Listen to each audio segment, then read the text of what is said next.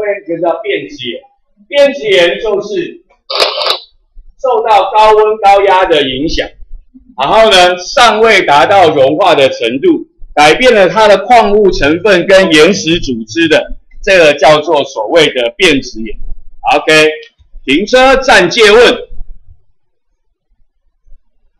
停车暂借问。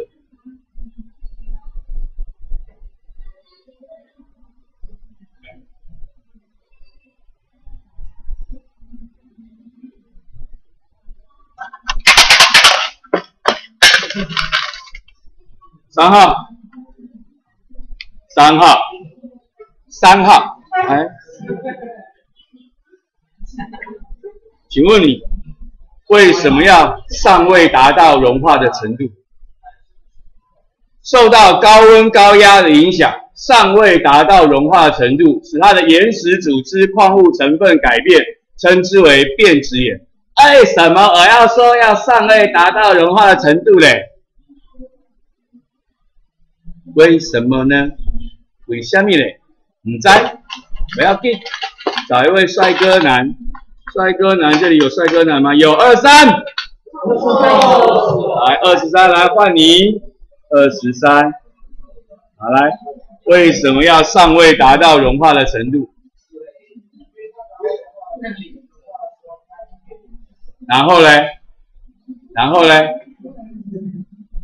好啦，就算你答对了，请坐，请坐。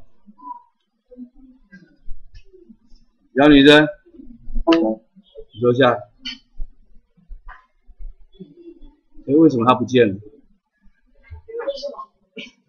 因为它如果它融化了，它就变成岩浆，岩浆再凝固什么岩啊？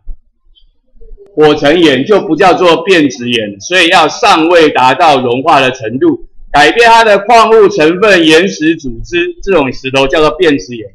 变质岩是3大类岩石中最复杂的，因为变质岩可以继续变质 ，A 岩石变质成 B 岩石 ，B 岩石变成 C 岩石 ，C 岩石变成猪岩石，那就好笑，拿一块酒桃来，这什么石头？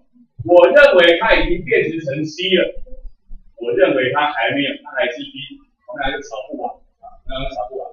所以3大类岩石里面，变质岩最复杂。可是好。对国中生而言，只要现实学问很复杂，国中一律变得很简单。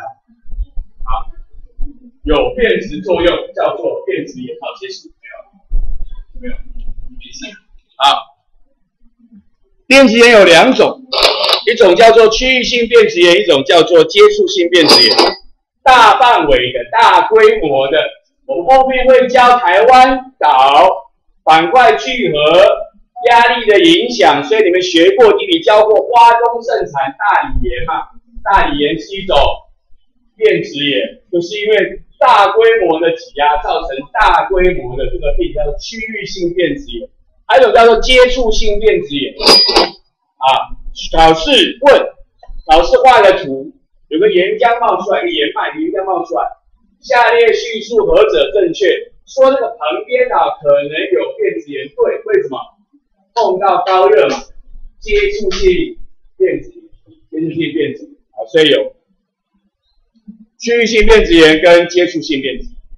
刚才讲过3大类岩石中变质岩最复杂，但是只要现实很复杂，国中就很简单。然后我们几乎只考这一件事，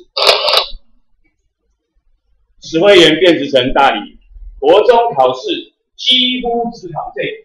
石灰岩变质成大理，那为什么我上面把那个页岩变成板岩跟片岩放有颜色呢？因为这个是以前高中生喜欢考的。页岩就是页岩会变成板岩，板岩会变成片岩，片岩会变成片麻岩。所以以后会考试画的图问你说哪边会有板岩，哪边会有片岩，哪边会有片麻岩。但是不知道为什么最近国中生考板岩。页岩的机会也变多了，所以就给它也写上去，页岩变成板岩跟片岩。不过以前是几乎只考一个东西，叫做石灰岩变质成大理岩，其他的看看就好了。像那个什么蛇纹岩，我也看过，有人问过，可以贝麻岩、花岗岩也会有，但是这非常少，所以你没有记也没有关系啊，没有记也没关系。但是12岩类的大理岩一定要记，当定要记，必定要记。OK， 嘉文、有人有问题不？有人有问题了吗？没有。